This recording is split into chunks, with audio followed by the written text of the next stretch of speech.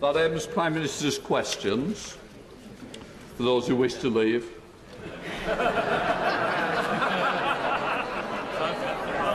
We now, can I just say to the House, I expect moderate and temperate language.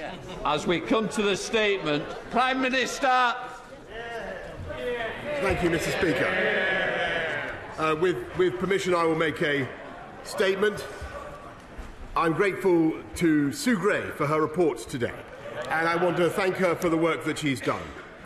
I also thank the Metropolitan Police for completing their investigation, and I want to begin today by renewing my apology to the House, to the whole country, for the short lunchtime gathering on the 19th of June 2020 in the Cabinet Room, during which I stood at my place at the Cabinet table and for which I received a fixed penalty notice. And I also want to say, Mr. Speaker, above all, that I take full responsibility for everything that took place on my watch.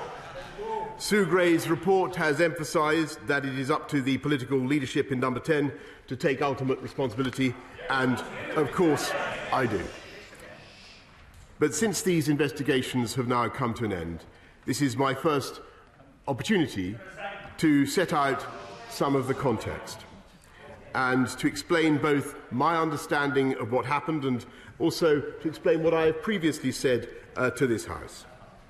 And it's important to set out that over a period of about 600 days, gatherings on a total of 8 dates have been found to be in breach of the regulations in a building that is 5,300 metres square across 5 floors, excluding the flats.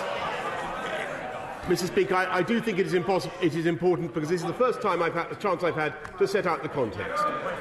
Hundreds of staff are entitled to work, and in the Cabinet Office, which has thousands of officials and now is the biggest it's been in any point in its 100-year history. And that is in itself one of the reasons why the government is now looking for change and reform. Mr. Speaker, those staff working in Downing Street were permitted to continue attending their office for the purpose of work, and the exemption under the regulations applied to their work because of the nature of their jobs reporting directly to the Prime Minister. These people were working extremely long hours, doing their best to give this country the ability to fight the pandemic. Mr. Speaker, I appreciate that this is no mitigation, but it is important to set out Prime the Minister, context. please, just one second. Can I just appeal to the House? I expect it to be heard, and I want everybody to hear it. And I want the same respect to be shown to the Leader of the Opposition afterwards. So please, this is a very, very important statement that the country wants to hear as well. Prime Minister. Yeah, Mr. Speaker, I'm trying to set out the context, not to mitigate or to absolve myself in any way. The exemption under which they were present in Downing Street includes those circumstances where officials and advisers were leaving the government. And it was appropriate to recognise them, to thank them for the work that they had done. Let me come to that, Mr. Speaker. I briefly attended such gatherings to thank them for their service, which I believe is one of the essential duties of leadership, and particularly important when people need to feel that their contributions have been appreciated and to keep morale as high as possible. I'm trying to explain the reasons I was there, Mr. Speaker. And it's clear from what Sue Gray has had to say that some of these gatherings then went on far longer than was necessary. And they were clearly in breach of the rules, and they fell foul of the rules. I have to tell the House, because the House will need to know this, and again, this is not to mitigate or to extenuate, I had no knowledge of those subsequent proceedings because I simply wasn't there. And I have been as surprised and disappointed as anyone else in this House as the revelations have unfolded. And frankly, Mr. Speaker, I have been appalled by some of the behaviour, particularly in the treatment of the security and the cleaning staff.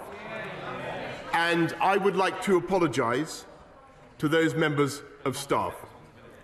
And I expect anyone who behaved in that way to apologise to them as well. And I'm happy to set on the record now that when I said, and I came to this House and said in all sincerity that the rules and guidance have been followed at all times, it was what I believed to be true. It was certainly the case when I was present at gatherings to wish staff farewell, and the House will note that my attendance at these moments, brief as it was, has not been found to be outside the rules. But clearly this was not the case for some of those gatherings after I had left, and at other gatherings when I was not even in the building. So I would like to correct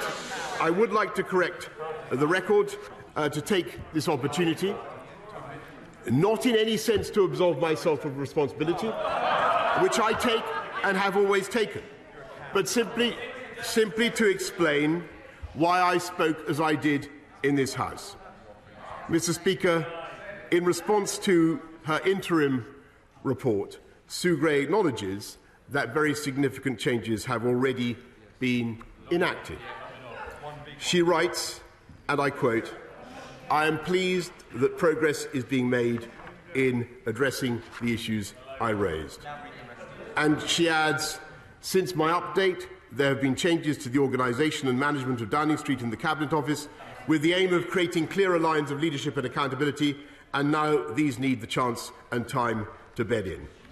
Number 10 now has its own permanent secretary charged with applying the highest standards of governance.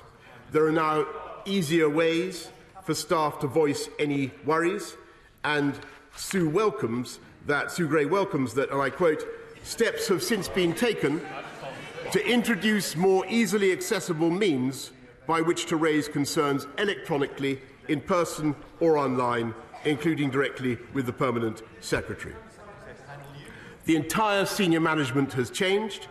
There is a new chief of staff, an elected member of this House, who also commands the status of a cabinet minister.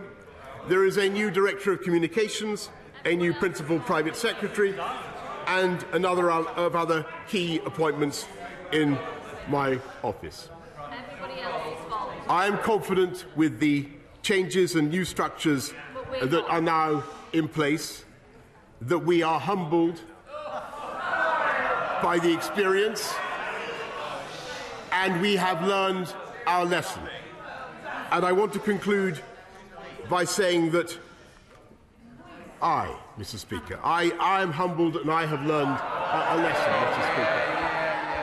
And I want to conclude by saying that whatever the failings of we'll come to that. Whatever the failings of Number 10 and the Cabinet Office throughout this very difficult period, for which I take full responsibility, I continue to believe that the civil servants and advisers in question, hundreds of them, thousands of them, some of whom, Mr. Speaker, are the very people who've received fines, are good, hard-working people, motivated by the highest calling to do the very best for our country. And I will always be proud of what they achieved, including procuring essential life-saving PPE, creating the biggest testing programme in Europe, and helping to enable the development and distribution of the vaccine which got this country through the worst pandemic of a century.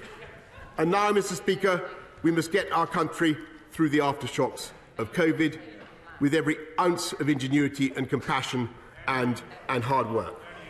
So I hope that today, as well as learning the lessons from Sue Gray's report, which I'm glad I commissioned, and I repeat I'm grateful to her. And I hope very much that now that she has reported, we will be able to move on and focus on the priorities of the British people, standing firm against Russian aggression, easing the hardship caused by the rising costs that people are facing, fulfilling our pledges to generate a high-wage, high-skill, high-employment economy that will unite and level up across the whole of our United Kingdom. That is my mission, that is our mission, that is the mission of the whole of the government, and we will work day and night to deliver it, and I commend this statement to the House.